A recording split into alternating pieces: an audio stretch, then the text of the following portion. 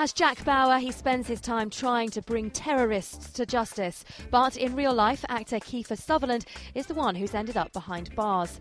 The star of 24 has begun a 48-day jail sentence for drink driving. The actor was more than 3 times the limit when he was stopped by police in California in September.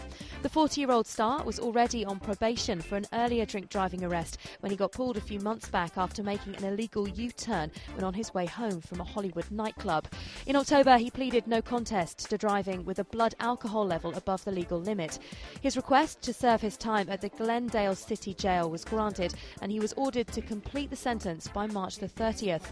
The dashing star, though, opted to start his jail term straight away, meaning he'll be locked up over Christmas. As well as time behind bars, Kiefer's been placed on 5 years probation and fined more than $500. He's also been ordered to enroll in an 18-month alcohol treatment program, as well as 6 months of counselling sessions.